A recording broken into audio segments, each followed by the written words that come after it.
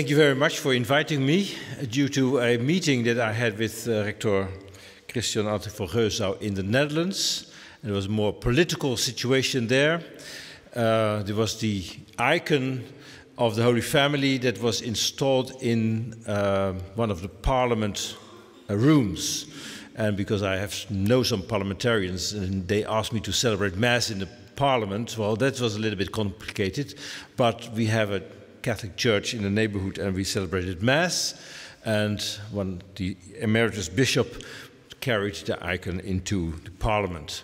Well, there's a church and state question that I will not discuss today, but I've discussed effective synodality. So I'm much more discussing something within the church that has a relation with the society, of course, but we will be really addressing something from canon law. I was desperately looking for a canon lawyer in your staff, but well, it's so I hope I will not being too much a canon lawyer tonight, but well, you can have any question that you want afterwards. So it's about church administration, a defying challenge for the administration of the Catholic Church. And I will start with a little example. The example is that a diocesan bishop has taken a decision to close his cathedral church, primarily because of financial reasons. This cathedral, built in the 16th century, has also the function of a parish and is property of the parochial situation, the canonical parish, and is also recognized in civil law as a juridical person. The Dutch civil law recognizes canon law as the internal juridical order of the Catholic Church. The parish has several buildings, and this is one of them, and the cathedral is also classified as a national monument. Well, the bishop took his decision, but it was confronted with a lot of resistance.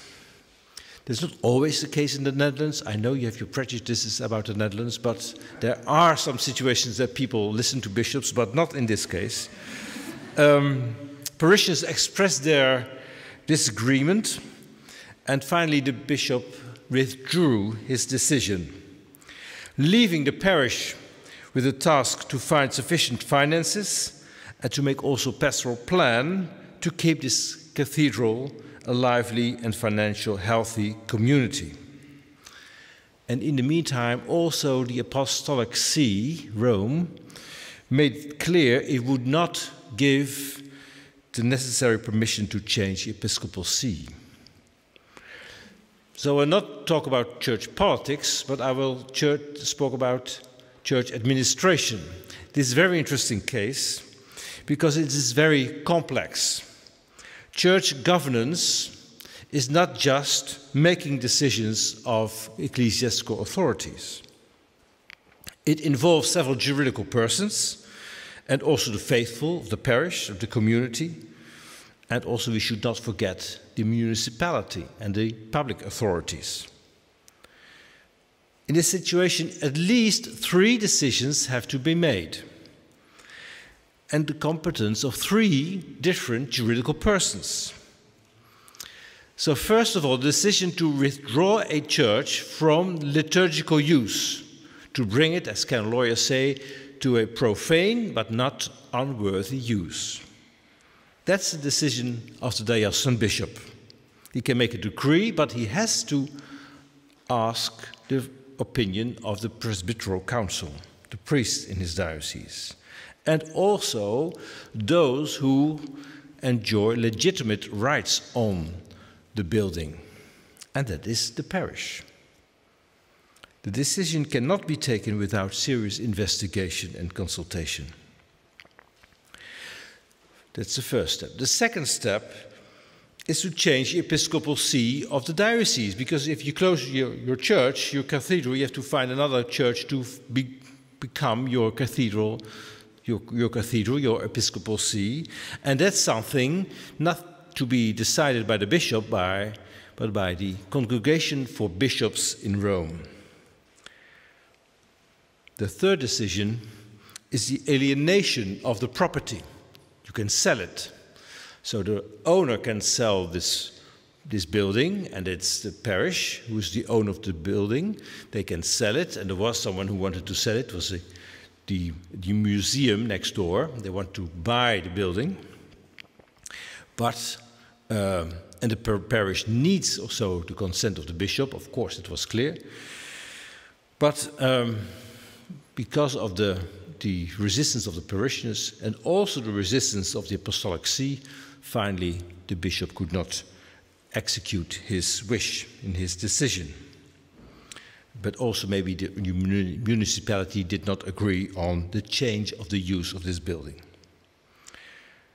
In this complex situation, different actors have to proceed prudently and wisely.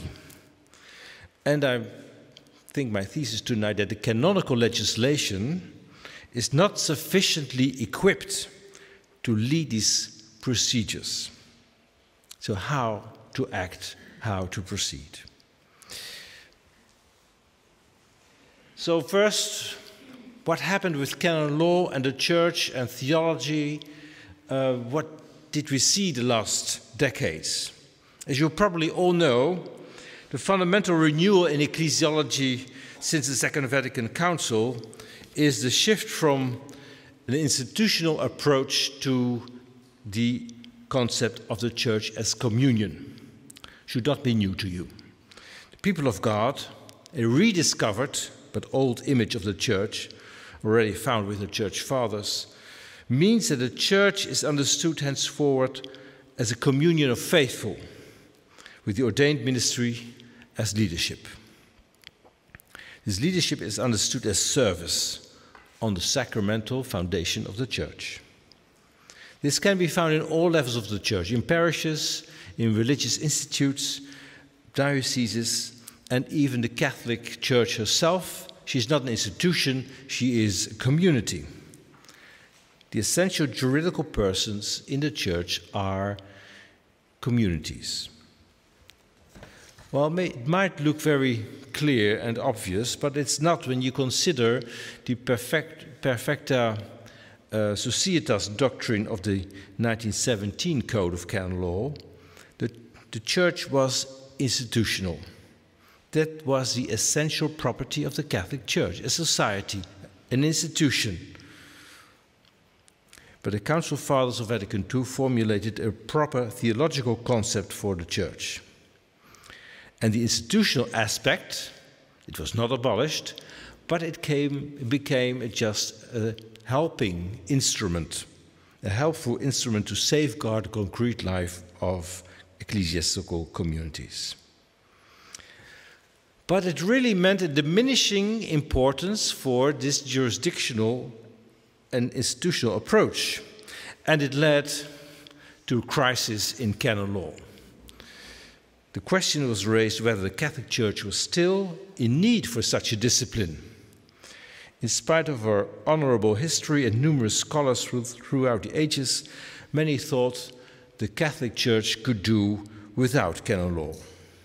She could refer simply, as Protestant churches do, to civil law, with some minor interior ordinations that would be enough. The Protestant churches do it and they are happy with it. They don't have their own canon law. So this crisis in canon law occurred after the Vatican II Council.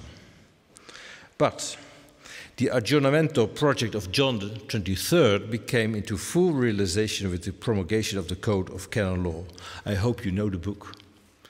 Yeah, you have seen it, in spite of the absence of real canon law here. Okay, that's the book. But it became a success.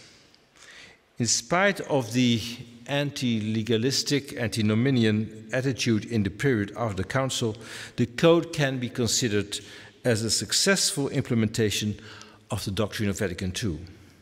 Maybe the Code is not perfect, and indeed successive pontiffs have already modified a number of canons, and it's still going on, but the Code has proven to be effective throughout the Catholic Church, but maybe not enough.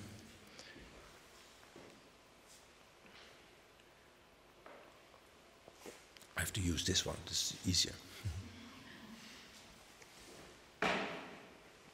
So there's a next step to be made from communion to synodality. So the Synod of Bishops in 1985 really evaluated the Second Vatican Council and said, well, communio is the key concept of the Vatican II Council.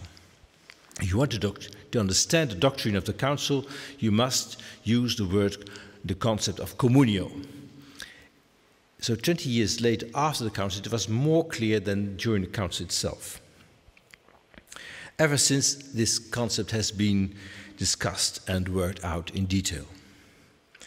But with Pope Francis, the key concept to be developed is synodality. He doesn't abandon communio, not at all, but to go a step further, to take all the consequences of communio, he refers to the concept that has now to be developed is synodality.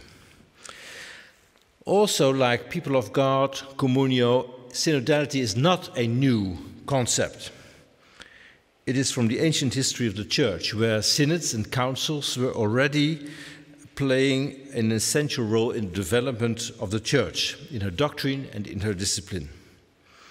As the Belgian canon lawyer Alphonse Bourras, the French-speaking canon lawyer in Louvain-la-Neuve, he states in a recent article, synodality belongs to the DNA of the Catholic Church. It is a constitutive and structural element in the Church. Whereas in the pre-conciliar era, the monarchical approach of church government was dominant, the renewal of the doctrine of the Church, with communio, demands a new governance approach as well. And for Pope Francis, the instrument par excellence is the Synod of Bishops. The Synod of Bishops was instituted by Pope Paul VI in 1965, and he put it into practice. And in his 6.5 years of his pontificate, Pope Francis already organized 4 synods. And like Pope Benedict also had 4 synods, but he had 8 years of his pontificate. And we have seen that Pope Francis introduced procedures of consultations in the preparation for the synod. And these consultation procedures have become a formal part of the whole organization of a synod. The Pope published his motu proprio Episcopalis Communio, and in this he writes about the formal part of the synod is the preparation with the people of God. But it's not only that's on the universal level, but also on the level of the particular church, the diocese, and their groupings, the bishops' conferences, church provinces. Synodality can be developed. Particular councils, diocesan synods, and also diocesan councils provided by the Code of Canon Law. And in several countries, we see now, quite recently, some new developments. The French bishops this month invited lay people to participate in their meeting, the annual meeting of the Bishops' Conference. That's for the first time. It was always the bishops together, they were discussing. But now, this year, for the first time, the bishops of France invited lay people to participate. And also, you must be aware of the German bishops with the synodal way.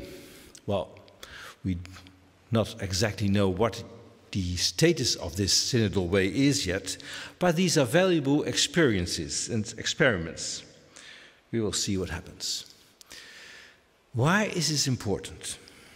Because we have seen deficient governance in the Church. I hope you will recognize it. So, with the recent crisis in the Church, we must be happy with canon law. I hope you will understand it. That's one of my reasons to be here. It's an instrument to serve the necessary change Reform of the church is always necessary. Ecclesia semper reformanda, and therefore we need not only theologians, of course, and moral theologians and everybody, but also canon lawyers. I hope I need not to explain where ecclesiastical governance has shown itself insufficient. It is, of course, the way ecclesiastical authorities have dealt with crisis situations in the church, how they respond to allegations of sexual abuse, but also situations of parish organizations, reorganizations, the closure of churches, cathedrals, and also the administration of church property. And the apostolic signature, this is the highest tribunal in Rome to deal with all kinds of juridical and also judicial cases, the highest appeal court in the church. It has to deal with a growing number of appeal cases against episcopal acts of administration. Even lay people, but also clerics, they go to the tribunal because they do not agree with the decision of their bishop. But also not only from within the church, also from outside of the church. There's an assessment of church government by exterior parties that criticize the way Catholic leaders have dealt with issues. There are royal and parliamentary commissions, the famous one, of course, in Australia, but we have seen such a thing also in the Netherlands and in France and in other countries. And also we've seen the reaction in the United States of the public prosecutor. They have imposed on the Catholic Church to be more accountable for her actions. And sometimes even an investigation has been imposed by public authorities. This demanded church authorities to allow more self-criticism and receive critical feedback from others outside of the church. And this also has reached the Vatican. Like Cardinal DiNardo said this month when he was relieved of office as president of the United States Conference of Catholic Bishops, he said, I quote, "Pope Francis ushered the Church in a new era of bishop accountability with a worldwide standard for investigating wrongdoing." End of quote. So the result of this change is not a nice one. Cardinals are incarcerated or under public penal investigation.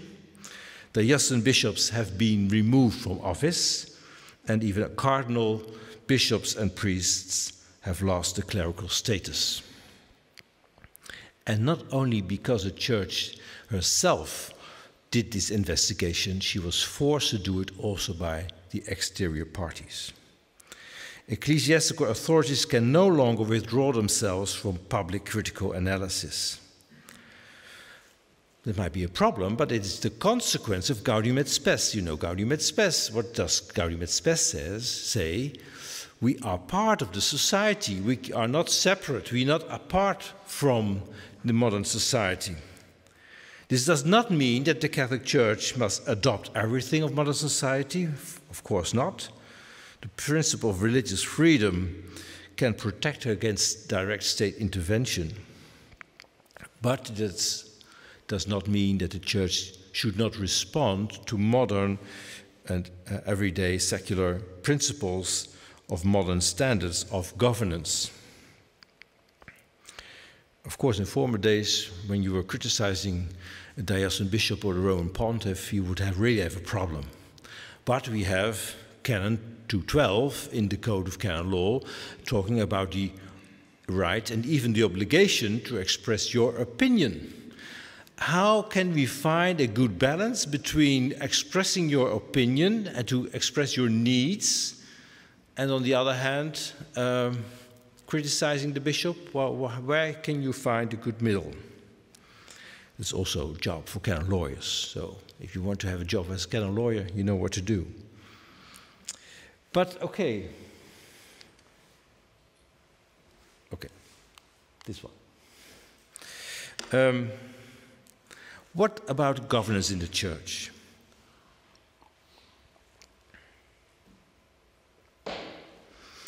So canon law supports a strong leadership in the Church.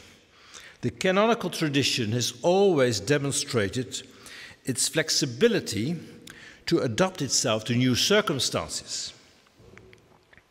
Development of ecclesiastical offices, like the Roman Pontiff, like the diocesan bishop, like the parish priest, they always have been influenced by its context, and the papacy itself has shown a remarkable flexibility when you consider historical circumstances.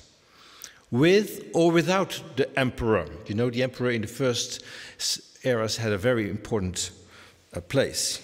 He even invited for councils. But also without the emperor, the Pope could do his job.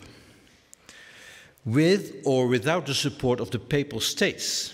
You know, the Papal States from 800 to 1870, almost 1,000 years, the Pope had his country. But also without these Papal States, the Pope has survived since 1870. But also with or without the support of ecumenical councils. After Trent, there have only been 2 councils, and the First Vatican Council in 1870 spoke about the infallibility of the Roman Pontiff. So why do we need a council? So the papacy has adapted itself to new requirements of leadership. I can speak of the parish priest, but I'm looking at my time.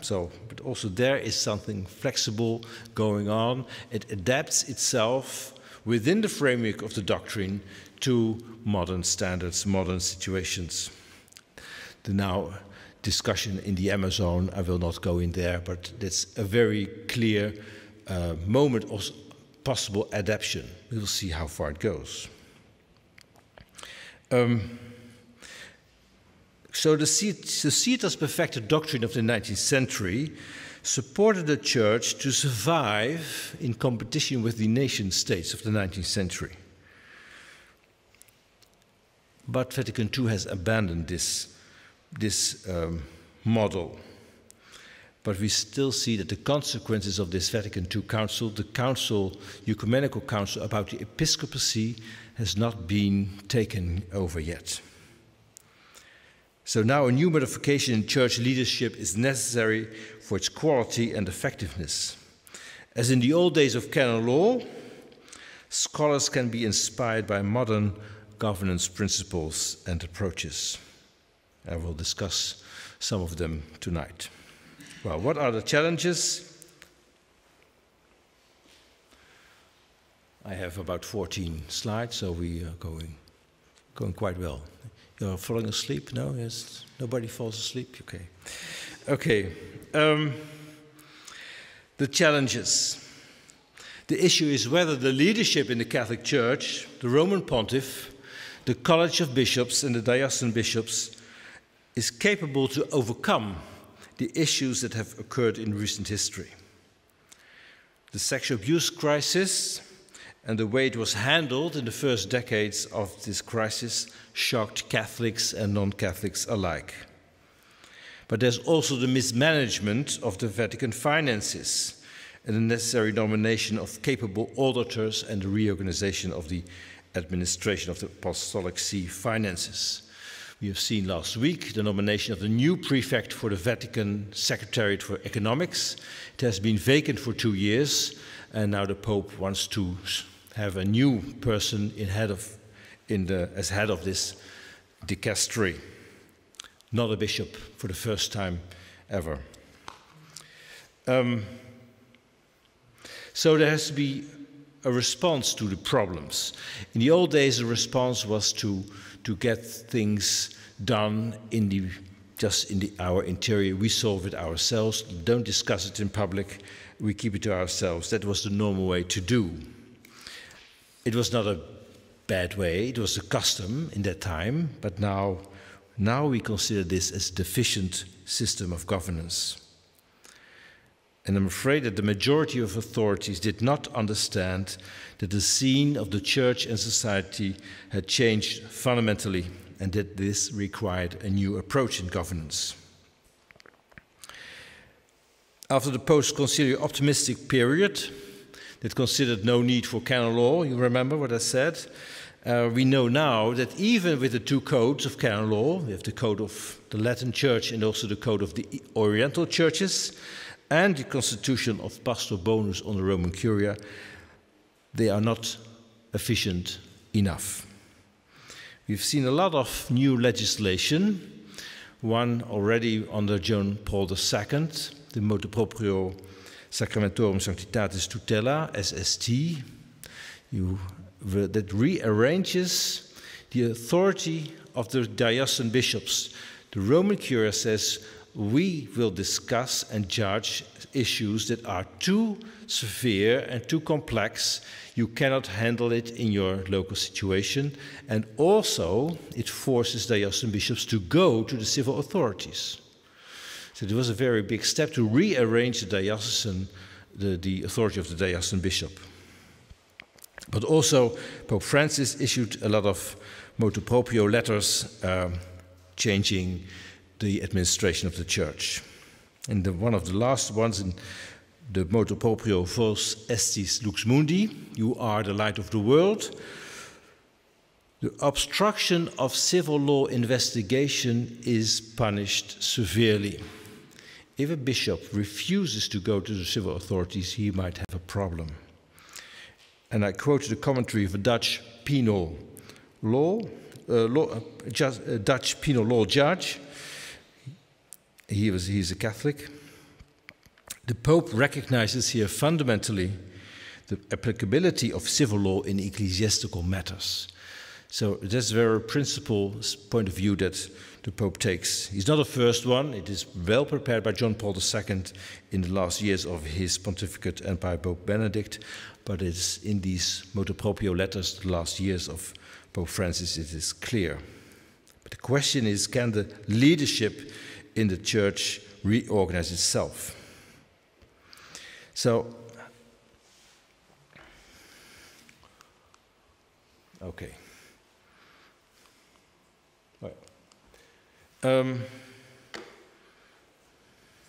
So, no, it's not one. Okay, I forgot one. How to organize a counter power in the church. So, what is lacking? You know the trias politica? You have heard of it? Trias politica system. So it's a Montesquieu thing in civil law. You have power and contra-power. You should not have just power. You should have someone else also have power. In the Catholic Church, this trias politica system cannot be executed because of the unity of the episcopal power. Because the bishop is acting in the name of Christ, and in him, Christ, there can be only unity. So there can be no power and contra-power in one person, in one office. But that creates a lack of accountability, because the bishop does not have any counter-power against him. So, but canon law has the possibilities to organize its counter-power, not to jeopardize the offices and governance in the church, but to strengthen it and to have it better embedded in canon law. So now I go to this one. It's not only about the Catholic Church. There's a crisis in leadership also. How many minutes I have? Well, I don't go too far in this. But we see a lot of demonstrations. We see people that are unhappy with the way even democratic societies are functioning. There's also the mass media is playing a part. So the top-down and the bottom-up paradigm is not working anymore. There should be another approach. And we come here from the last point, from the periphery to the heart. So what also civil law administrators understand, we have to deal with what is living in society, and we have to bring that to the heart. So we will have to listen to the periphery, and when you talk about these, periphery and heart, you come to what Pope Francis is speaking about. The periphery, when it's involved right, you create a process of shared decision-making and taking. When in the periphery we can find the inspiration to enlighten and enrich the heart and the whole Catholic community of the Church. There you find your inspiration, and if you can involve the periphery, then you will enrich the heart of the community. It's for society, and it's the same for the Church. So I have 4 elements for effective synodality. First of all, trust in the people of God. So we had in the 13th century a bulla of Boniface VIII saying that lay people are in a high degree hostile to the clergy, the bulla Clericis Laicos. And I sometimes still think that it's the truth in the Church. But if you consider infallibility, that's also not just a gift from the Roman Pontiff, it's also a gift to the Church. When you read Vatican I and Vatican II. But also Church governance and diocesan bishops there is to be a unity of the shepherds and the flock.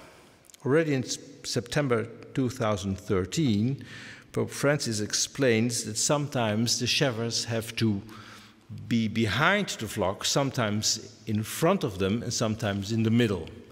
Not to follow the flock when they are behind and do whatever the flock wants, no, to make sure that everybody is still there together, that the whole flock remains together. But if they trust the people of God, if really there's trust in the people of God, they have to involve them, also in the episcopal nominations. The next step is to liberate the diocesan bishop out of his ivory tower of episcopal governance. But you need to trust the people that you work with. If you consider them as your enemies, if you consider them as, well, it's very difficult to talk with them, they don't know anything, well, then this will not work. The second step, of course, is consultation and consensus. You remember, I hope, when Pope Francis entered the balcony in 2013, in March, he said, we'll be traveling together, bishop and people. And his pontificate started with, you remember, the prayer of the people. They prayed for him, the newly elected Bishop of Rome. Since then, the pontiff has introduced methods of consultation. But consultation does not mean having all the opinions and have a debate about the opinions. Already John Henry Newman in 1859 wrote that it's not just about having opinions, but it's about the essence of the Church, about the definition of the Church. Consulting the faithful means that the fidelium sensus is a branch of evidence, which is natural and necessary. This provides a broader support by the people. It's not just a democratic technique to have more votes, but it's about the quality of decision-making. Without leaving out the people of God is unwise. Newman would call it unfoolish. You remember maybe what he said about a church without lay people. It was a foolish idea. All who are concerned want to be involved. So it's not about the counting of the votes, but it is about the consensus. Also in the Vatican II councils, where you see how many votes there were for the documents, is only a tiny minority that were not agreeing. Also, the final document of the Amazon, you can see the number of votes. 85% of the Council Fathers, of the Synodal Fathers, did agree on the last chapters of the final document. Even more in the first chapters, but these were not so. The last one is the most important thing. So, but the thing is, how to deal with disagreement, how to deal with sheep that have a different voice, and how can the shepherds accept sheep vocalizing their beliefs differently? But that's a new issue.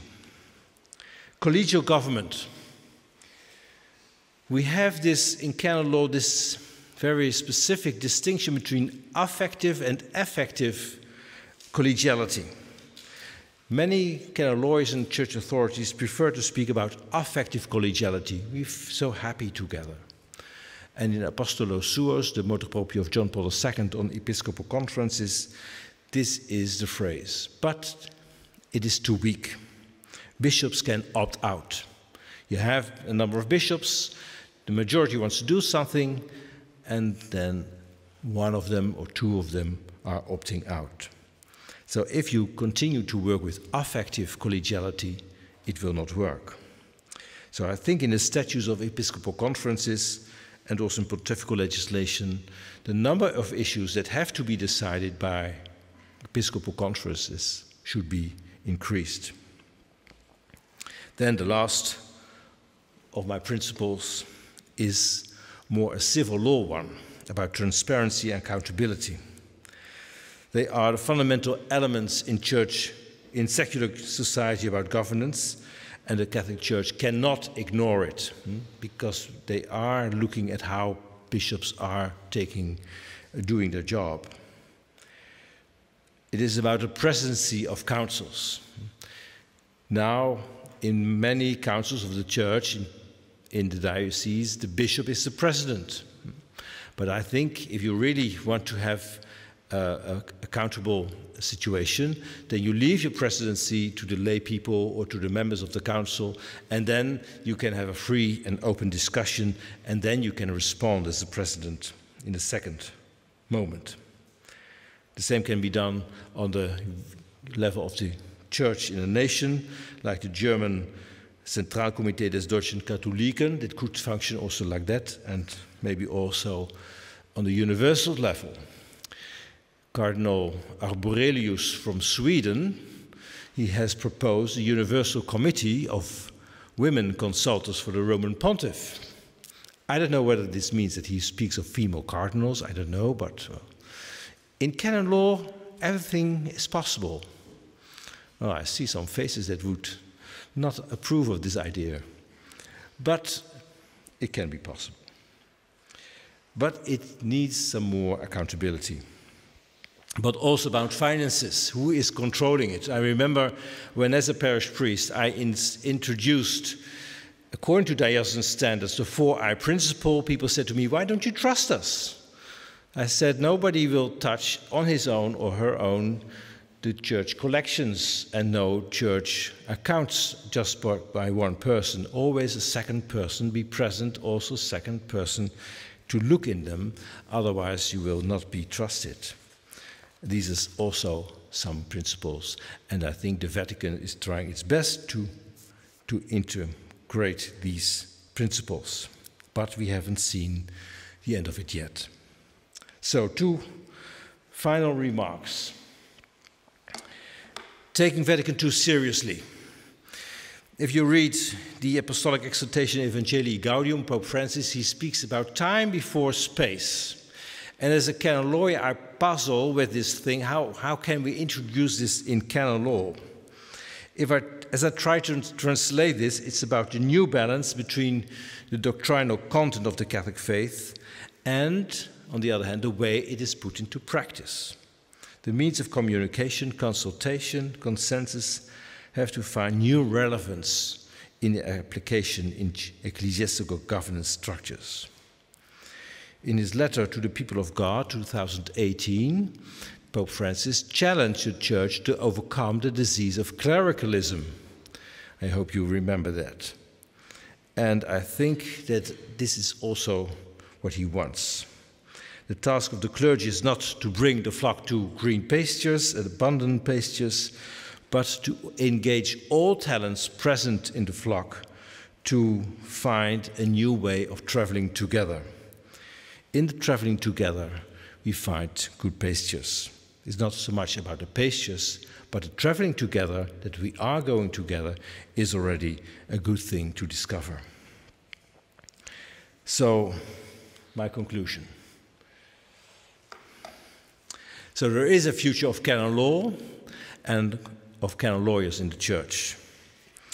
The objective of canon law is not to strengthen ecclesiastical structures in order to maintain the independence and apartheid from secular society, but to make the church community a reliable and credible player in society.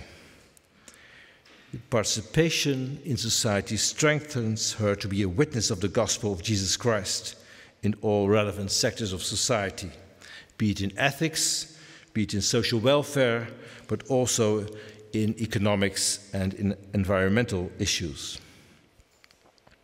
If the Church of Christ is, according to Lumen Gentium, sacrament of salvation for the world, canon law can deliver a contribution in translating synodal elements of her own tradition and also governance principles of today's society into credible leadership in the Catholic Church. And this leadership will help the Catholic Church to respond to the high calling to serve humanity and creation altogether. As we consider the positive resonance of the encyclical Laudato Si', we must be aware of the fact that even secular society is longing for inspiration and encouragement. Even if modern citizens do not always agree with Christian doctrine and Catholic doctrine, Catholics in the Catholic Church might be recognized as valuable partners in this permanent encounter in society. The Church doesn't need to resign completely her ancient title and function of Magistra Mundi, but she's called to enter in dialogue with society, asking modern citizens the very same question by which Christ addressed his first disciples, and also after his resurrection, Mary Magdalene. You know his first questions. What are you looking for? And to Mary Magdalene, whom are you looking for? It is the same word that is used by him in this entrance of this new era. As long as the Catholic Church knows how to resound this interrogation of Christ, she will respond to a calling that she has fulfilled for ages in different times and circumstances, always concerned about the care of the souls. Thank you for your attention.